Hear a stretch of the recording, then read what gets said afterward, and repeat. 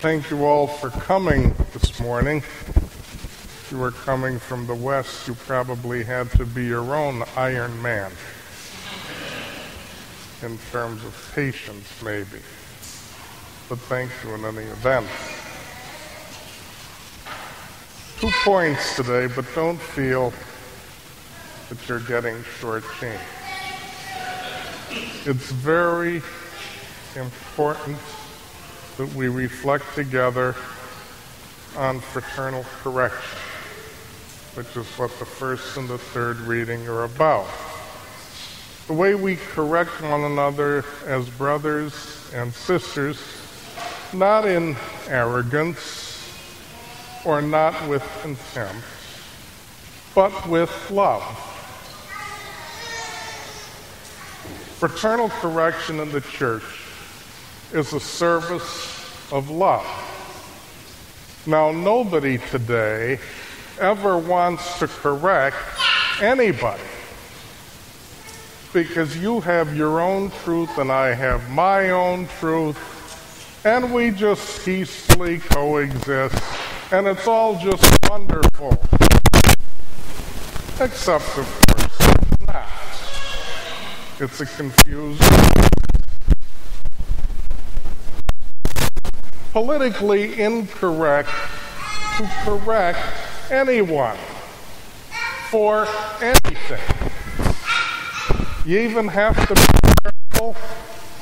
Let's just say that ISIS are Islamic terrorists. That's obviously true. But some can't say that because, after all, we don't see the world the way ISIS does. They have their own truth. So we have to be polite when we deal with them. Just the way they're polite when they're beheading people.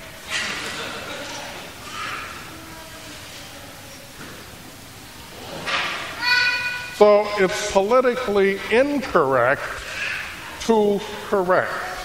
And that's the problem. In the first reading, the prophet is talking to the leaders in the faith.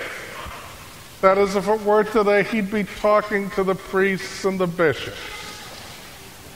And he's saying to the priests and bishops, if something out there is wrong, you better correct the people. Because if you don't correct them, you will be responsible for their misdeeds. But it's very politically incorrect to correct anyone. So, what happens with many priests and even bishops? They're pressured, sometimes intimidated, to speak in a way which is politically correct. And then, if something needs to be corrected, no one says it's all right, but there's just silence. First reading says, if you're silent when somebody needs to be corrected, you're responsible for the harm they do. That's supposed to scare bishops and priests. I'm scared, and so I'm politically incorrect. Because certain things have to be corrected. Catholics in general have to correct one another with regard to many things. Catholic bishops and priests have to correct people with regard to artificial contraception, with regard to abortion, with regard to same-sex unions, with regard to euthanasia. A lot of our elderly are being put to sleep. There are different kinds of subtle euthanasia going on, and nobody knows it because there's a conspiracy of silence. we have to speak out about those things, and bishops and priests should galvanize us, encourage us, inspire us to speak out. So in a nice way, we have to insist that our pastors, our priests and bishops, speak out. And we have to give them the example of speaking out. Because, as the first reading says, evil must be corrected. And if someone doesn't speak out, that someone is responsible for the evil. That's clear, and that's the first point. The second point is the tough one.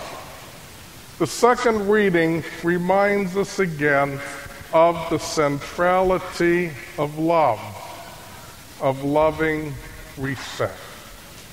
Those who are going to correct someone else, including the priests and the bishops, must correct with love.